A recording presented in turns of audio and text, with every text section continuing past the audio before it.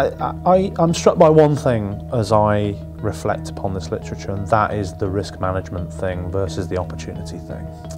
And I think that the risk management mindset, while I understand it, I think is in the end quite a negative force in this context, because I think it leads to a plausible deniability logic for engaging with sustainability. It involves building policy and practice architectures that are designed to provide a kind of shroud of defensibility in the event that something goes wrong.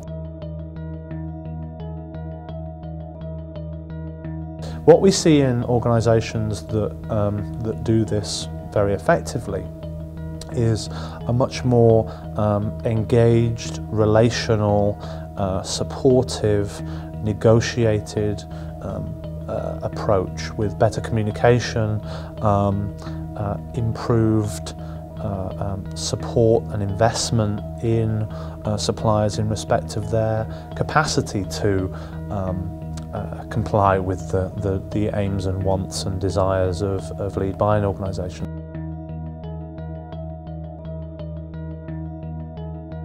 Training, suppliers are not necessarily in the loop on what for a lead buying organisation sustainability really in concrete terms implies. In other ways, it's to do with things like changing labour practices fundamentally. So some of the problems that we see in some supply chains are to do with, for example, the adverse consequences of things like piece rate payment systems. Some of the